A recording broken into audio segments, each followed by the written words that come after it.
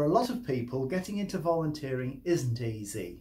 They face all sorts of barriers. The barriers to volunteering aren't always obvious and generally don't have anything to do with the person. So let's think about what could prevent an otherwise great volunteer from applying for your opportunity. If they never see it, you've got no chance. If they don't understand what you're offering, they'll never get in touch. Or if they feel this isn't for them because they're disabled, too young, or live in the wrong area, you've blown it. There really are a lot of invisible barriers between your opportunity and someone who'd be ideal for the role.